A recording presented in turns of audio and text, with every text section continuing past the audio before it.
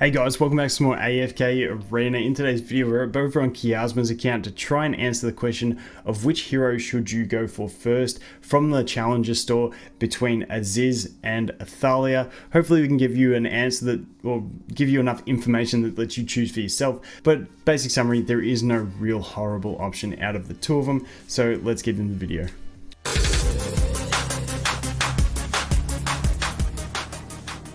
So first up, a couple things that I want to mention at the start of this video relating to basically the summoning of heroes and the challenger store. The challenger store, for most people, until you have these guys ascended, like I would only go for Athalia or Ezizh. The rest of the heroes, you can get them better from faction scrolls, normal scrolls. You can put them on the wish list. There's just much higher rates of eventually getting these guys. Obviously, if you're like absolutely desperate for your last copy of like an Eron to get him ascended and you've been waiting for months, like go for it. But in general, you really want to stick to these two from the challenger store, even though they are more expensive. The second thing I want to say is for the Stargaze, I would not recommend stargazing for either of those two, the Athalia or the Ezizh. From the Stargazer, they're just, eventually you will get them, so I'd stick to that. For the first hero you stargaze for, I'd recommend Aioli or the twins. Those are the two main staples to go for. I just wanted to get that out of the way before we talk about it. I just don't see the value in stargazing for them early on when you could go ahead and get a better hero. So that is that. Now let's take a look at the two heroes and then we'll go through it. So if I go over here, where is she? Okay, so Athalia. Now Athalia, when we look at the skills, she's really nice. She can be used early game as well at elite, because she has this ability which is going to knock down an enemy at the start of the battle, and then she's got this one which is a kick that she cycles straight into out of the knockdown. So it's like a 5 to 7 second lockout at the start of every battle, which is really nice. That's the main use you're going to get out of her at low ascension and stuff like that. She's not going to do too much damage, but once you do get her to ascended, she's going to do some really nice damage with those abilities. Also, her ultimate is going to do some really big single target and multi-target damage as long as it hits the heroes multiple times. But the kind of downside to Athalia is it's a plus side and a downside. So her signature item is really fantastic at level 30. It's enemies that attack Athalia will begin to bleed out for 2 seconds. It can't be stacked. Enemies will lose health equal to 70% of their attack rating per second, and their health recovery rate will be decreased by 70%. So basically, if anyone's attacking her, they're just going to keep bleeding and losing recovery rate, which is huge. But the bad side to that means if you're going to go for Athalia, you've really got to go full investment into her and get her to level 30 signature item, which sometimes you may not want to do her. There are better signature items out there. It's just that for her to opt to work at her full functionality, she really needs the maxed out signature item. So that is the downside to Athalia. Now we'll have a quick look at Ezizh. Let's jump into it. So Ezizh skills, basically his main thing is these two passives. So this one, when he uses his ultimate, then the enemies can't use their ultimate for 3 seconds, but then with skill ups, when any of his allies use their ultimate, enemies cannot use their ultimate for 2 seconds. So it's basically a big lockout that he can do. And then he's got this passive which gives you more energy recovery. Also, he has this really nice mind control ability where he mind controls the enemy furthest away from him, which can come in really clutch. I've used him at low ascension on very late, like chapter 25, to just mind control an enemy at the other side and drag them in. So very usable skill that as well. But he's basically about this passive to lock out enemies and keep increasing energy of your teammates. For him, his signature item, this is what's good about him as well, is his signature item is nice to have maxed. However, it's not necessary. He still works very well at just a base signature item, whereas Athalia is going to need that maxed out signature item. So that's the basic summary of the heroes. Now I just wanted to jump over and have a look at them in action and the kind of comps that you will be using. I don't really want to mess up Kiasma's. He's been doing some progress there, so I don't want to mess him up there. We might go into the tower and have a play around.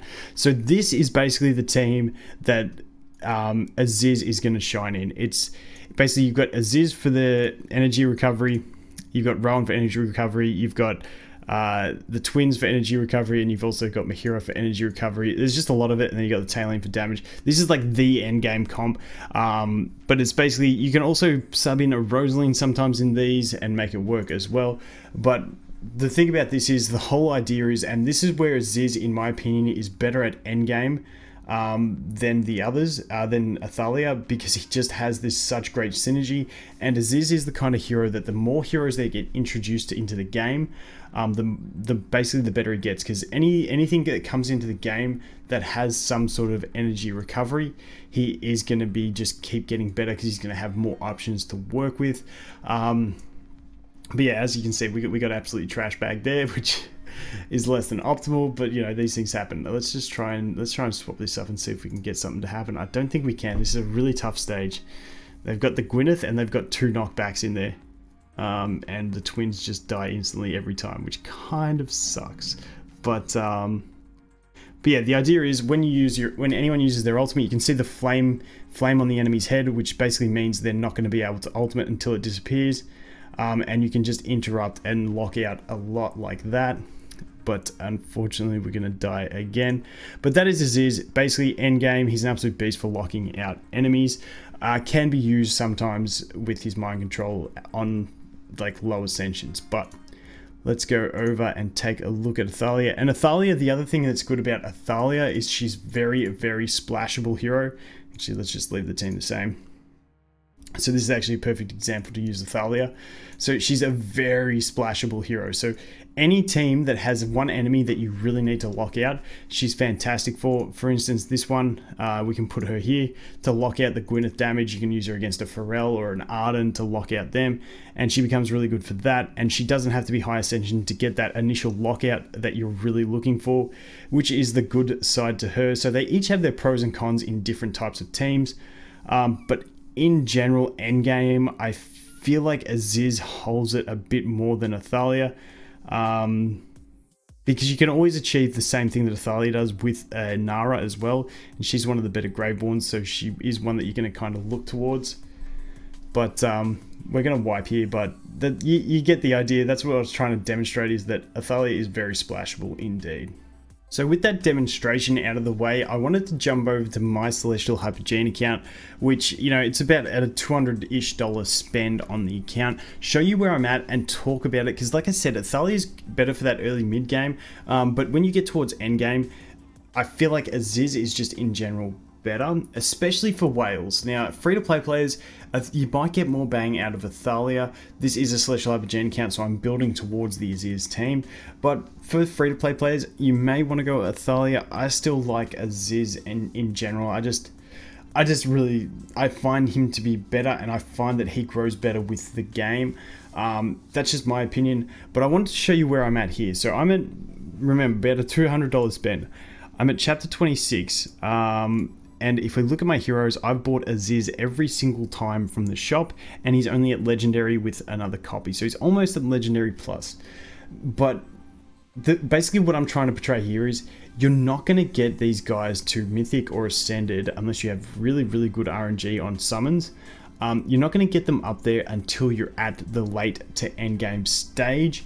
And like I said, in my opinion, Ezizh is the better, only just, but better for late to end game. So you're not really going to get them, you're not going to get your Athalia to like mythic and have her carry your team in the early to mid game. It's going to take you until end game before you get there.